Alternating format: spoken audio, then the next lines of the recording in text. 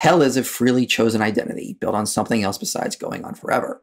It's these people that reject God. They rather reign in hell than serve in heaven. And they go away in what destroys them. It's their pride. It's their self-worth. As I talked about earlier, when you admit you're wrong on something, it is very liberating, but it's also you go through pain and suffering. That's sanctification.